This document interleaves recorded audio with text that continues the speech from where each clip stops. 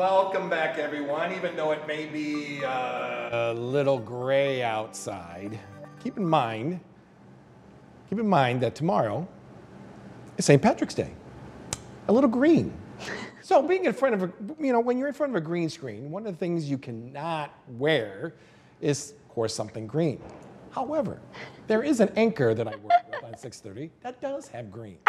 And for anyone who's familiar with when it comes to a green screen, well, let's do a nice example. My assistant, Shelby Clark. Oh my gosh. We didn't practice this. Like all you can see are your arms and your head. Anything that's you not can on my actually dress. do the whole web. Look at you got the bridge on top of you. I know, it's the perfect shot because I can do the numbers. You really can. While I'm right here. You can. And yeah, why don't you just go home? Sometimes I feel a little bit out of place. Now, oh my gosh.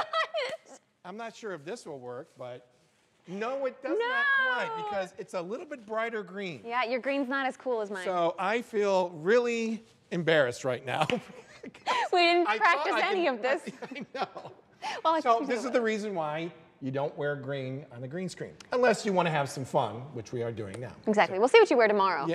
Yeah. We'll see. I think they have something up their sleeve as far as what I need to wear. Really? Yes. Oh, this game is not over yet, folks.